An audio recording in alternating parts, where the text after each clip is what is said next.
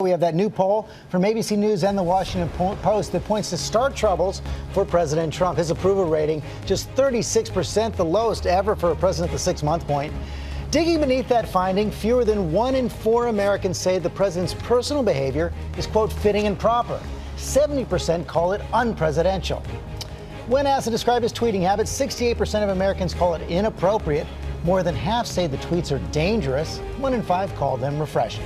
And the president taking to Twitter to defend his son, Don Jr., as questions grow about that meeting with a Russian lawyer in Trump Tower during the campaign. Our chief White House correspondent, John Karl, is there in Washington, has the latest for us. Good morning, John. Good morning, Robin. After his trip to Paris and a weekend spent watching golf at his New Jersey resort, the president is back here at the White House, fending off new questions related to the Russia investigation. The president appeared relaxed and in good spirits watching the U.S. Women's Golf Open over the weekend at his New Jersey club. But he is fuming about the investigation into Russian meddling in the 2016 campaign.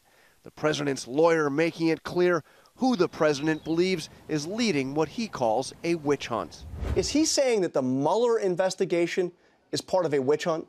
Yes, look how it started, and as it relates, especially as it relates to the president. The president is now also lashing out at those raising questions about his eldest son, Don Jr., and the June 2016 meeting between members of Trump's inner circle and a Russian lawyer that was held at Trump Tower, tweeting, "My son Don is being scorned by the fake news media. Fake news is distorting democracy." But new details emerged even after Don Jr. himself released emails about the meeting. Do we now know everything about that meeting, who was there, and what follow-up there was?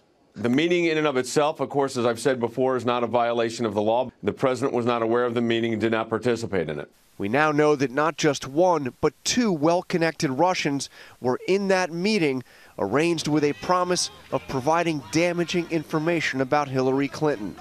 A Russian lawyer aligned with the Kremlin and a Russian-American lobbyist who was once an officer in a Soviet counterintelligence unit. This is about as clear evidence you could find of intent by the campaign to collude with the Russians. In a new ABC News poll, 63% of Americans think the meeting was inappropriate.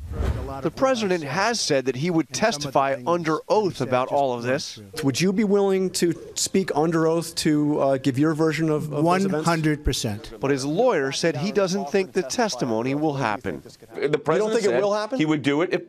At this point, we have no indication at all whatsoever of an investigation of the president with regard to any of this. I also asked the president's lawyer if the president would consider pardoning the key figures in this investigation, people like former National Security Advisor Michael Flynn, his former campaign chairman Paul Manafort. Many Democrats fear that he will do that. The president's lawyer said he hasn't talked to the president about that, but he certainly didn't rule it out, saying, quote, he can pardon individuals, of course. That's because the founders of our country put that in the Constitution, the power to pardon. Robin? We'll wait to see if that happens. And we're going to have to still wait on this health care vote because it's been put on hold again. It's been put on hold again because Senator John McCain had surgery. It's expected that he'll take at least a week, maybe more, to recover. Robin, I think it's quite possible this health care vote gets delayed until after the summer, sometime in September. That is quite possible. All right, John, thank you.